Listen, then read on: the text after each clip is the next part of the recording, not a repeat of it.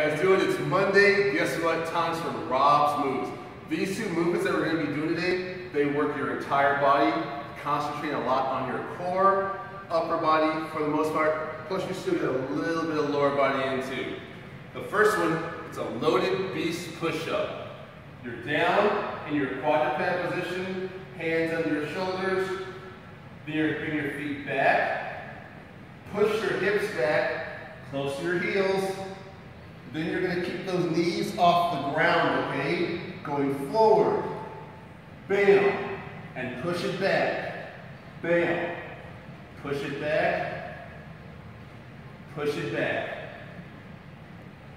After that, we come up into a beast plank.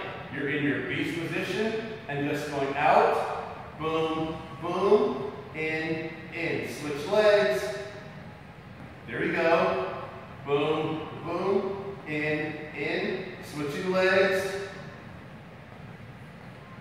Those two movements are sure to work your upper body, your core, and get some lower body in nice and quick.